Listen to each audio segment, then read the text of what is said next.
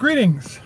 Our quote for the day is, all courses of action are risky, so prudence is not avoiding danger. It's impossible, but calculating risk and acting decisively. Make mistakes of ambition and not mistakes of sloth. Develop the strength to do bold things, not the strength to suffer. Nicola Machiavelli, 16th century Italian philosopher. Greetings. Today's talk focuses on the fact that I love doing stuff on trucks because it's what made our bread and butter, and always appreciate hearing from our friends around the world, especially in Sweden, because you have all that electric stuff there, and the ladies are gorgeous, etc. So thanks for the note.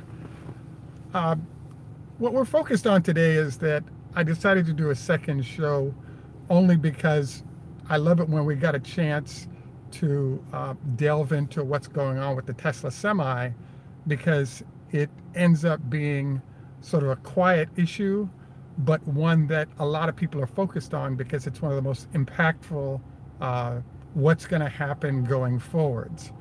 So please note what my title is that Daimler 1,000 electric trucks. BYD 5,000 electric trucks and counting, and Tesla 2. So it's been fascinating. So the concentration of my focus is sort of review the trucking electric process that different folks are approaching things with, and perhaps what the implications are. This is a Tesla focused channel, so we'll really dive into the Tesla angle on how things are working right now. This is Greg for Tesla Fan Insight. Thanks once again for joining us. If this is your first time on the channel, please take time to like and subscribe. If you're a repeat visitor, please don't forget we need support on Patreon to help keep our channel going in a healthy way and growing. And your likes and comments definitely impact that. I also wanted to note that the quote I gave you came from this book called A Tribe of Mentors. And I thought the Machiavelli comment regarding how one should pursue your process very much fits Elon Musk. I think it's a great quote that fits this the company and the topic. So getting on to our topic today, I sort of dove into the whole truck space after starting off on Tesla a year and a half ago, and I was fascinated because it was 2 months before Tesla announced their truck in April, and at that point Daimler had been doing truck products where they would design the products with a partner in Portugal. They have them doing short run trucking efforts, and then as the concept was proved there, that the vehicles were being shipped to Germany and then now being tested with customers, I want to say on light duty, with engineers following those trucks around to see what they were up to and how the customers were handling and modifications that needed to be done. So what's fascinating to me is that basically in the case of BYD, in the case of Daimler is approximately 5 years into having a lot of truck products on the road, a lot meaning about 1,000 vehicles, everything from class 6 to class 7, and now they're starting to put class 8 vehicles out. They're pending 200 trucks being delivered to customers that are electric by the end of 2018. And they've got partnerships with Ryder and others. Daimler's approach has been to try to protect their 40% market share in trucks by offering electric products. And the manner in which they're operating right now is very much concentrated on looking out for the best technology they can buy and integrate into the trucks that's currently available. They're avoiding going to the point of doing their own core research. And therefore, as we get to mid-2018, they have a pretty good quality solution when it comes to a thermal management system, but they're not at the stage where they're building their own batteries. And so they're kind of stuck right now. And their strategy is, let's keep systematically building a more robust truck and then go from there. So as of 2017, the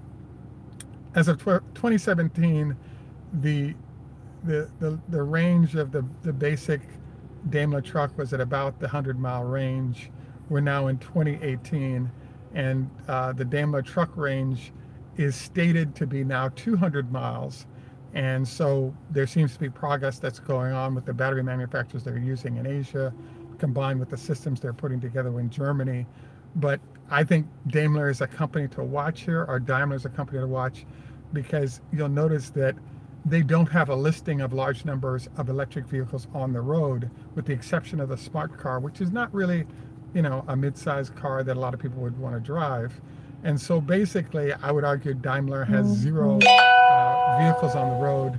And, you know, the issue that's popping up right now is sort of what are they going to do? And the answer is there's $100 billion worth of electric vehicles announced by the top 10 auto manufacturers within the next 2 years.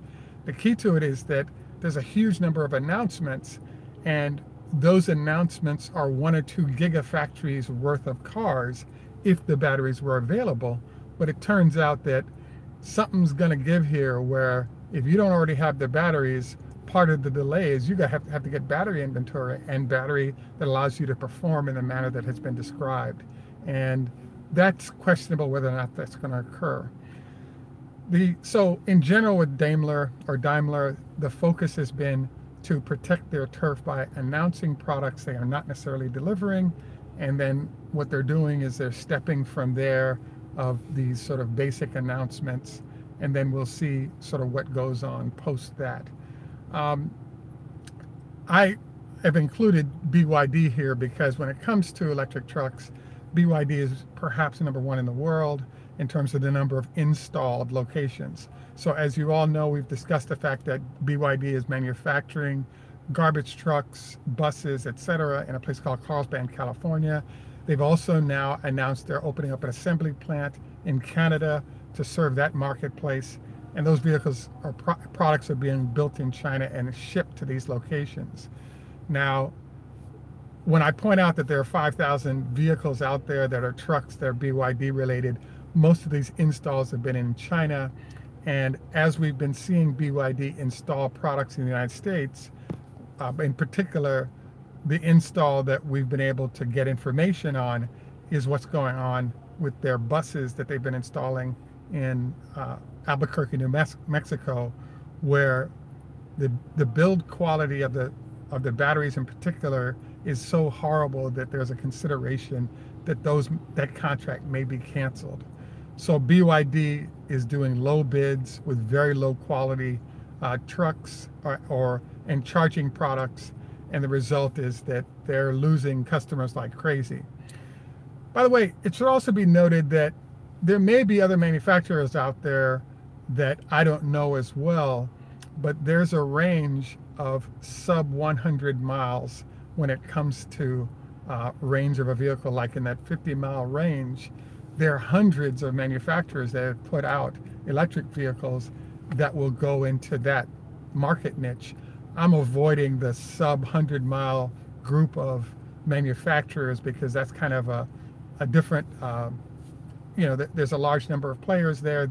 They don't necessarily have stuff that works that great in the target market that Tesla's focusing, which is where the most pollution is, you know, in those 18-wheeler semis that are going the long distance. As we've reviewed, 5% of the vehicles on the roads are semi-trucks. They represent 25% of the pollution from those diesel engines that we experience in the society. So in the case of BYD, we're at 5,000 vehicles, and many of those vehicles have shown themselves to not be up to standards that customers want to stick with short and long term. Let's now graduate over to where we are with the Teslas. In the case of Tesla, we only have 2 vehicles on the road, and the question keeps coming up is, why is Tesla only putting 2 trucks on the road, A, and B, Tesla is doing test runs that allow engineers and executives from different companies, as well as even regular Tesla owners, to drive these vehicles, but you're not sending this to a potential large customer so they can spend extensive time in those vehicles in a manner which Daimler as well as BYD are able to do currently. the answer is that there's only one truck in the world currently that can choose the 300 or 500-mile range and get it done, and that's Tesla. And so the proprietary material for executing that, both battery and other components, Tesla doesn't want that out in the public, as a de facto patent on how they're doing it. So as the head of the trucks for Daimler articulated, if in fact Tesla is able to do this, we're going to need to buy 2 of these, because one of them will drive around, the other one will take apart to actually figure out, what it is that we're doing wrong, because we have a long way to catch up. And so obviously one of Tesla's goal is not to release how they're doing this, both batteries and all other components, and let competitors figure it out on their own. And that way, when they do come to market, they'll come to market forcefully with large numbers of vehicles, so they can capture a lot of market share without having competitors have an easy time of catching up. So from my humble opinion, it's my belief that Tesla has a situation where they actually are able to do things with the truck. And I really think they're doing short runs of specialty batteries that go in both the truck and the new Roadster that they don't want out there in the marketplace before they've deemed it necessary. And that's one of the benefits of having your own battery factory is you can, wow, interesting. Yeah, great comments there. So I'm sort of fascinated by what's going on here, because I was actually kind of surprised that Daimler is more focused on protecting their market share in trucks than they are in protecting their market share in cars, in terms of getting test vehicles out there that different types of customers can use to start the evaluation process and be prepared once they have a viable vehicle. I also find it fascinating to watch the difference in attitude between BYD and what's going on at Tesla, or BYD and what's going on at Daimler. Daimler is getting trucks out there in front of customers. They're charging a nominal fee like $1,000 a month for the lease, which is a fraction of the real cost of those vehicles. But they're trying to preserve the right for electrifying the fleets of those large customers by building rapport with them. And they can put, if you will, $1 billion or $1 billion worth of vehicles, but $1 billion or $2 billion worth of R&D on the road, because that's a blip against the huge number of sales and profits that they make in each of these respective marketplaces. So today's goal was primarily just focus on truck, what's going on, who's doing what, and why. I'm really shocked right now that the size of Walmart hasn't been able to get Tesla to get off a truck and allow them to run product from, build a charging facility and then start gathering a group of trucks that'll run directly from Walmart to their facilities, so Walmart can collect data on that and therefore go ahead and make a huge purchase right as this is ready. It's very interesting. Tesla is choosing the sort of process they're doing, which is to simply, allow these folks to see the truck in operation with weight behind it, climbing mountains, et cetera, et cetera. This brings me up to another sort of interesting footnote here, which is Tesla is taking on mountains like the Grapevine in Los Angeles, as well as in the Sierra Nevada, the 7,500-foot peak that's between the Gigafactory and the Fremont factory. I'm just fascinated by the fact that, bottom line, you have an interesting process where the truck process for different manufacturer is very different. Daimler wants to preserve their reputation and their relationship with their current customers. Very small numbers of vehicles that are more retrofits of existing vehicles that are going on without a brand new product, because they know they really don't have the battery to be competitive right now. But they also don't want to lose relationships with customers completely if they've gone electric with someone else. In the case of BYD, they have no customer relationships, and they're willing to risk those relationships by putting out crappy vehicles that allows them to grab market share and fix stuff later. Kind of like the Microsoft model where you just get a piece of software out there and then we'll fix it later. Interesting. Very good point about Volvo and getting started on the garbage trucks in Sweden. I thought this was interesting, but they really don't have the vehicle count yet to really compete with even what Daimler is doing in terms of their test vehicles that are out there. So again, this was really a, hey, what's the news on trucks? Where are we?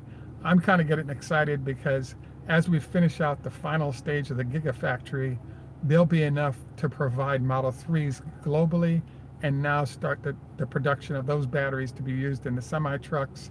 And so I'm looking forward to stabilizing in the 7,000 to 8,000 a vehicle a week zone. And once Europe and then Asia is open to the Model 3, that'll be the signal that there's enough battery inventory now for Tesla to start using those packs at 3 at a time within their truck products. You know, there is a random question that's out there, which is, hey, why doesn't Tesla just do a 200-mile truck and that we can split the battery pack? You know, we can go from there. Yeah, I would love to have a picture of the garbage truck that's electric from Volvo folks. I question whether Tesla will go after that market of garbage trucks only because they're really trying to target and concentrate their truck activities where the most pollution occurring, and they're not competitors already there that provide reasonable solutions. So in the case of garbage trucks, they go relatively short distances and you can have time to recharge in between runs if your vehicle doesn't go very long distance, but you can power that vehicle back up. Let's say if it's emptying out, you could hook it up and go from there. Hey Jerry, good question about what about fire trucks? You know, they often have multiple fire trucks often have multiple engines so they can haul all that water long distances and gear. At this point, you know, the way that, if you think about it, fire trucks put mileage on the trucks, but they generate a lot more pollution so if you have Walmart and they're sending a truck to that store every day, the amount of pollution that comes from a truck running 100,000 miles a year is different than a truck that's going 1,000 or 2,000 a year.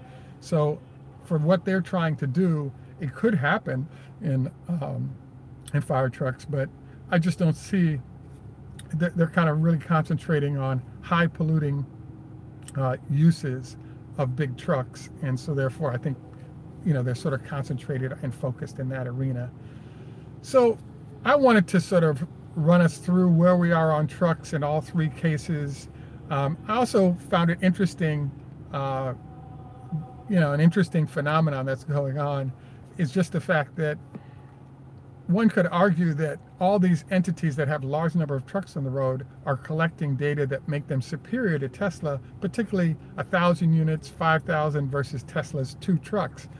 The one argument against that is the fact that with all the cars that Tesla has on the road, that data, you know, be it temperature, elevation climbs, all this data that they're generating on their cars and use of batteries, I'm fascinated by the fact that all of that data is being collected and sort of the battery performance is therefore being able to anticipate how trucks might be impacted.